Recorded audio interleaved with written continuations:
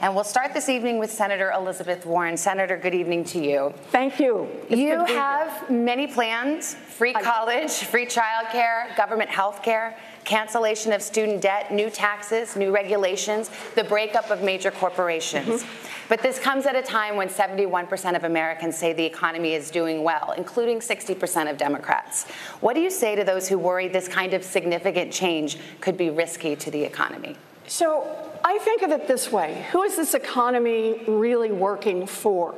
It's doing great for a thinner and thinner slice at the top. It's doing great for giant drug companies. It's just not doing great for people who are trying to get a prescription filled. It's doing great for people who want to invest in private prisons, just not for the African Americans and Latinx whose families are torn apart, whose lives are destroyed, and whose communities are ruined. It's doing great for giant oil companies that want to drill everywhere, just not for the rest of us who are watching climate change bear down upon us. When you've got a government, when you've got an economy that does great for those with money and isn't doing great for everyone else, that is corruption, pure and simple, we need to call it out, we need to attack it head on, and we need to make structural change in our government, in our economy, and in our country.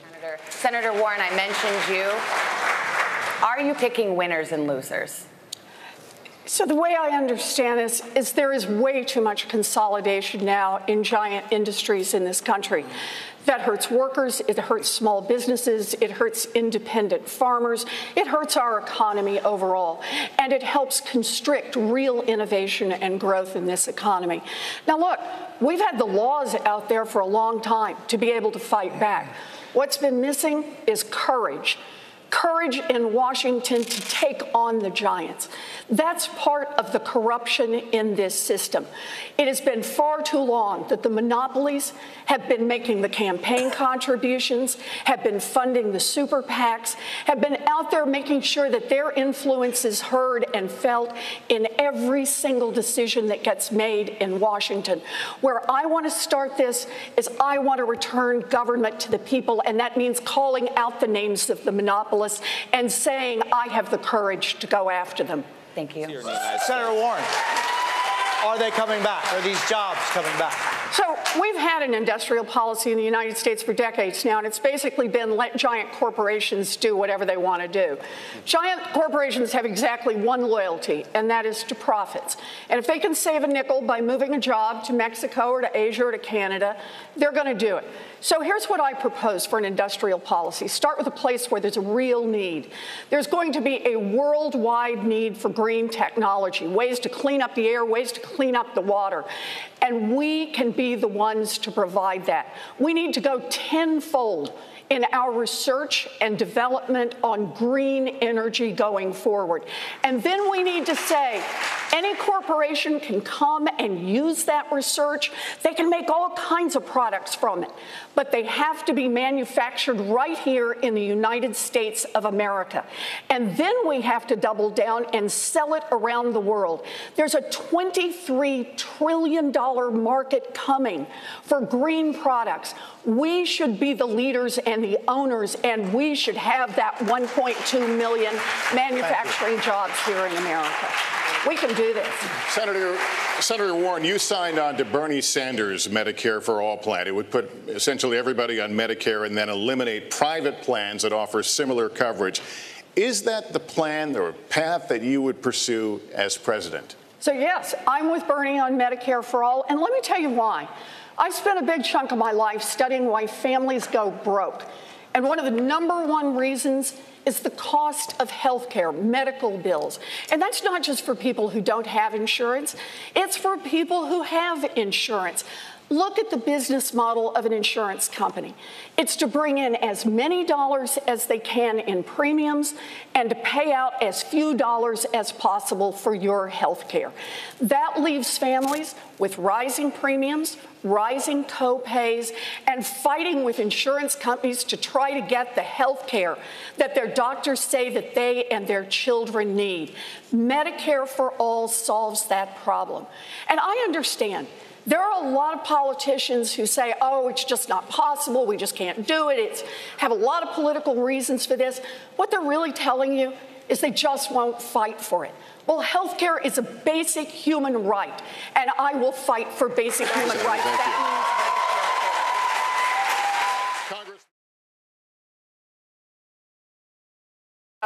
And that is that the insurance companies last year alone sucked $23 billion in profits out of the healthcare system.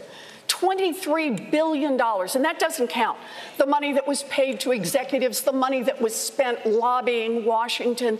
We have a giant industry that wants our healthcare system to stay the way it is, because it's not working for families, but it's sure as heck working for them. It's time for us to make families come first. Senator Warren, would you put limits on any limits on abortion?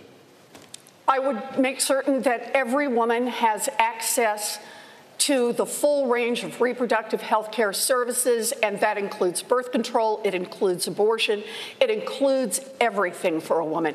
And I want to add on that, it's not enough for us to expect the courts to protect us.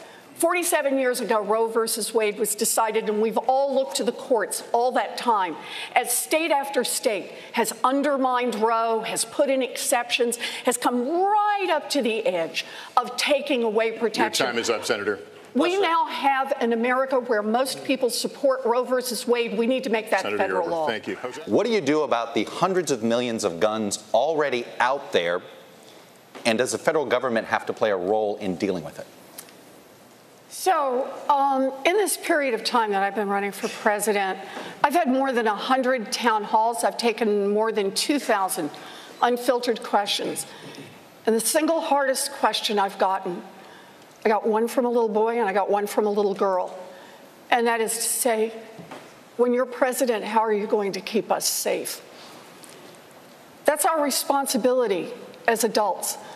7 children will die today from gun violence, children and teenagers.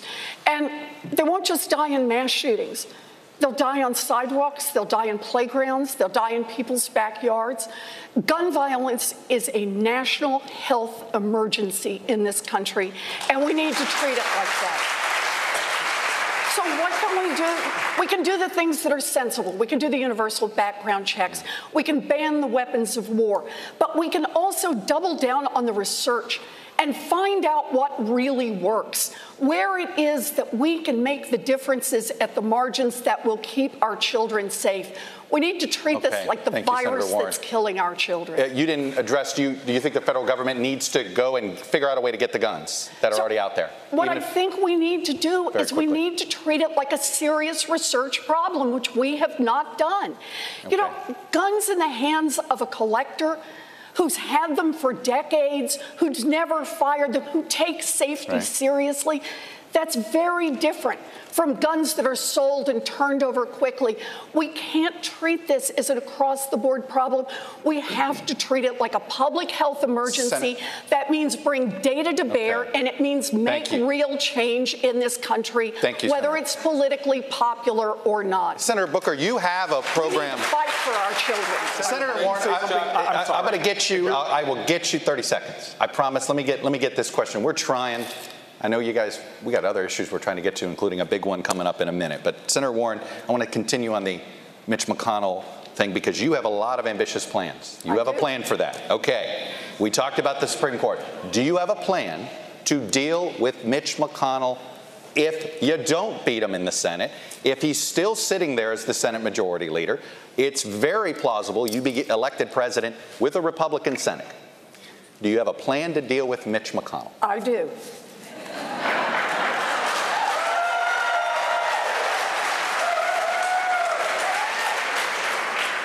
We are a democracy, and the way a democracy is supposed to work is the will of the people matters. Now, we for far too long have had a Congress in Washington that has just completely dismissed what people care about across this country. They have made this country work much better for those who can make giant contributions, made it work better for those who hire armies of lobbyists and lawyers, and not made it work for the people. Well, here's how I see this happening. Number one, sure, I want to see us get a Democratic majority in the Senate. But short of a Democratic majority in the Senate, you better understand, the fight still goes on. It starts in the White House, and it means that everybody we energize in 2020 stays on the front lines come January 2021.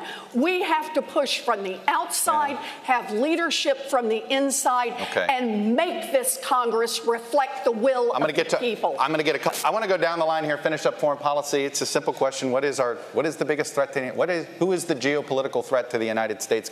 Senator Warren. Climate change. Yeah, Senator Booker. It's time now for closing statements.